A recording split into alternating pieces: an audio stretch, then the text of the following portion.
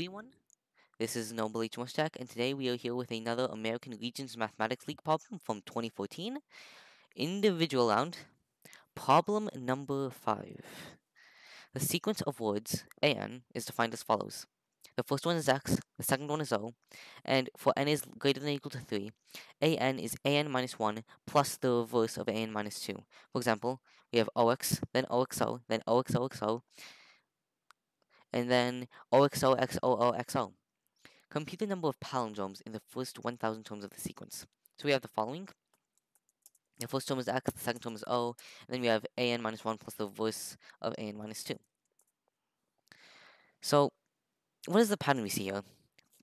A1 is a palindrome, A2 is a palindrome, because they only have one term, so they have to be palindromes. Then A3 is not a palindrome, A4 is a palindrome, A5 is a palindrome, A6 is not a palindrome. So the pattern we see here is P, P, N, P, P, N. And we could prove this if we want to, if we have enough time to do both 5 and 6 within 10 minutes. But we're not going to prove it because we probably don't have enough time because this competition is kind of in a rush.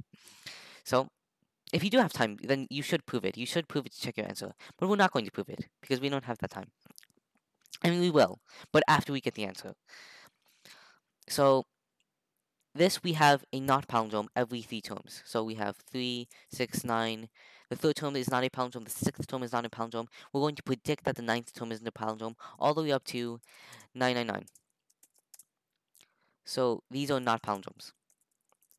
And we have 333 not palindromes. We have 1,000 overall terms because we have 1,000 terms. So that minus 333 is 667, and that is the correct answer. So we just did this in like, I don't know, less than a minute, based off a pattern we saw. We didn't actually prove that our answer is correct, and it is, but yeah, we did it in less than a minute. So now you can focus on problem number 6. Okay. So how are we going to prove this pattern now that we've done the problem? And why is this pattern true? We're going to prove it actually by induction. So what is the base case? The base case is A1 is a palindrome. We know that's true. A2 is a palindrome. We know that's true. A3 is not a palindrome. We know that's true because we know what A1, A2, and A3 are. So that's the base case. We've proven the base case. Now the induction case. We are going to assume an minus 2 is a palindrome. We are going to assume an minus 1 is a palindrome. We are going to assume an is not a palindrome. And from that, we are going to prove an plus 1 is a palindrome, an plus 2 is a palindrome, and an plus 3 is not a palindrome. So this is a proof by induction. So we have a base case. Okay, this is our base case. And then we assume the an. We assume that it's true for ppn, for the last 3 terms. And then we're going to prove that it's true for the next 3 terms. Okay? So what is... First, what is an in terms of an minus 2 and an minus 1? We already wrote it up here. It's an minus 1 plus the reverse of an minus 2. Okay, so that's not a palindrome. We've already said that. So with the reverse of an minus 2, since it's a palindrome, it's just an minus 2. So now for an plus 1, we take an, put it here, and then we take the reverse of an minus 1. That. So what is the reverse of this? Is this a palindrome? So it's just that. So if you look at this, it goes an minus 1, and then an minus 2. An minus 2 to the middle, so it's a palindrome, and then an minus 1. So this is a palindrome.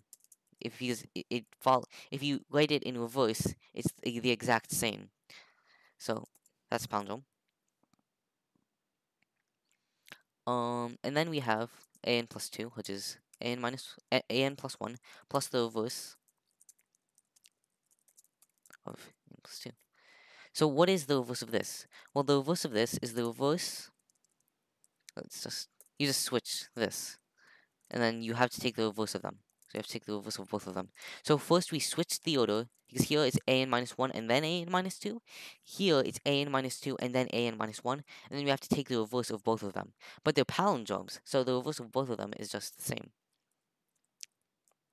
So now we have an minus 1 plus an minus 2 plus an minus 1 plus an minus 2 plus an minus 1. This is also a palindrome.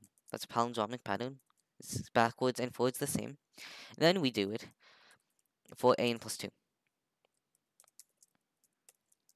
Plus... Oh no, sorry. I was supposed to put this first. An plus 2. Well, we're proving that an plus 3 is not a palindrome right now. I'm putting an plus 2. And then I'm putting the reverse of an plus 1. We already said that this was a palindrome, so this is just the same as the original. And now we need to prove that this is not a palindrome. This is a lot of terms. We actually have 8 terms here.